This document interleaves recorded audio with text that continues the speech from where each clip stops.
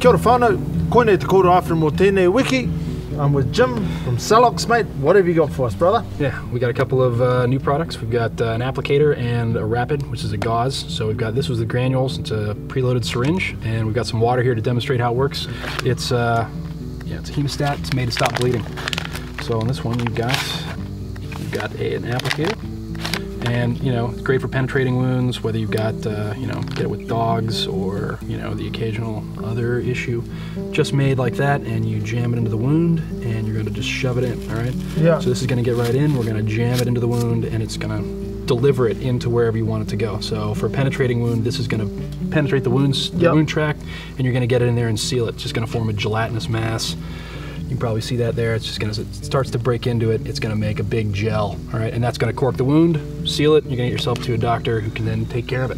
Mate, that's you could use that for a bullet wound. Yeah, bullet, stab, dog. You know, we get a lot of good feedback on dogs. The rapid is a meter and a half. This is, you know, worst case scenario. You've fallen, something horrible, which, you know, it happens. We get accidents happen a lot. And this is a meter and a half of gauze. You're going to take it and you're going to pack the wound. So if this is a wound, you would take it and shove it into here.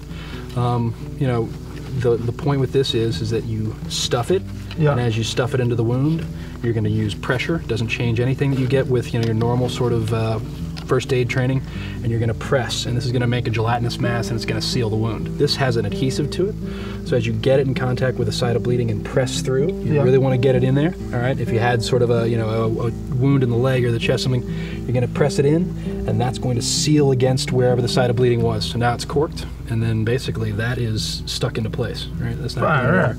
So we pushed through the blood, but now we've got it in contact with the site of bleeding, and it's just made a gel. And that's it. I mean, really, it doesn't change your first aid, your normal first aid. It's still pressure, but it's going to seal the wound faster than anything else you got there. Look, she's lightweight. It's pretty inexpensive there, whānau. I need te kōrero awhina mō tēnei wiki. Choira!